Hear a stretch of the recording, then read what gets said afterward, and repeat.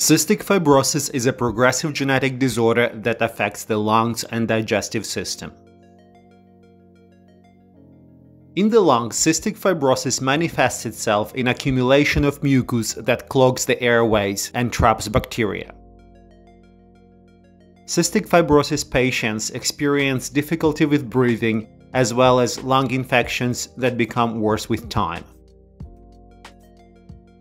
On a molecular level, cystic fibrosis is caused by a defect in a membrane protein called Cystic Fibrosis Transmembrane Conductance Regulator, or Cftr. Cftr pumps chloride ions across the membrane of lung epithelial cells. Chloride ions attract water, which makes mucus thinner. When Cftr is absent or it's not functioning properly, the mucus becomes thick, blocking the airways and allowing bacteria to grow. Mutations in Cftr gene are very common among people of European descent. On average, 1 in 25 people are carriers of defective Cftr allele. Carriers do not manifest the disease because they also have an intact copy of the gene.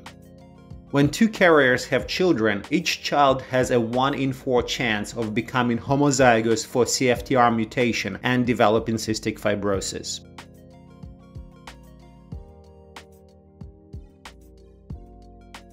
The promise of gene therapy is that patient lungs could be cured from the effects of cystic fibrosis by a one-off administration of Cftr gene by inhalation. If a sufficient number of epithelial cells uptake nucleic acid with Cftr genetic code, chloride ion transport and mucus clearing mechanisms in lungs will be restored.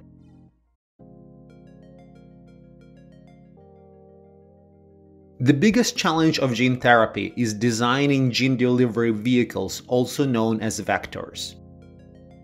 Nucleic acids that carry genetic code, both DNA and RNA, are easily degraded in lung environment. They are also negatively charged, so they cannot pass through cell membranes.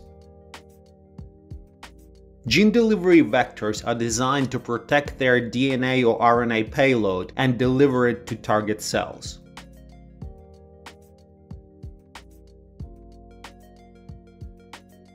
Vectors that so far have been tested in cystic fibrosis gene therapy clinical trials are viruses and liposomes. Viruses have naturally evolved to bypass host defense mechanisms and insert their genetic material inside the host cells. Viral particles can be engineered in a lab to carry Cftr gene. Liposomes are microbubbles created from lipid molecules. During liposome formation, payload genetic material is incorporated inside the bubble. When liposome fuses with cell membrane, it releases its content inside cell cytoplasm. As of today, there have been 27 clinical trials for cystic fibrosis gene therapy. Unfortunately, none of them has produced desired therapeutic effect. Apparently, mucus buildup in the lungs of cystic fibrosis patients works as a strong barrier for gene delivery vectors, making it much harder to deliver Cftr gene to epithelial cells as it was previously thought. The good news is that technology keeps getting better. New gene delivery vectors are constantly being developed. Gene therapy for cystic fibrosis is at least 10 years away, but it is coming. If you want to learn more about cystic fibrosis gene therapy, please follow the link to Bio 501 website, where you will find the complete article.